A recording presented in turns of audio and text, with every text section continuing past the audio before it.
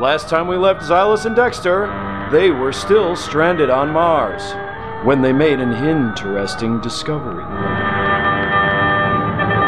It says that this is the ancient castle of the Martian king, Phineas Handila.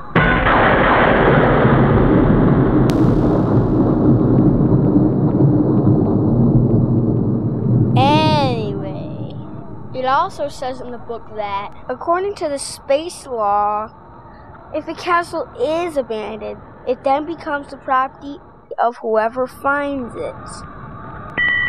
No way! Our own castle? Let's go in and check it out.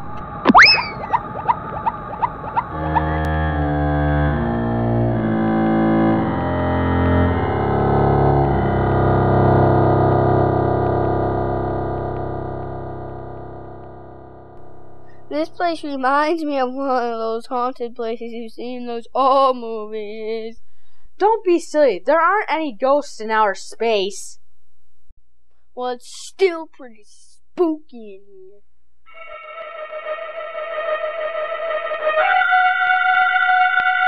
Haunted, eh? Who is that mysterious character in the shadows? And what other surprises lie in the shadows of this spooky castle?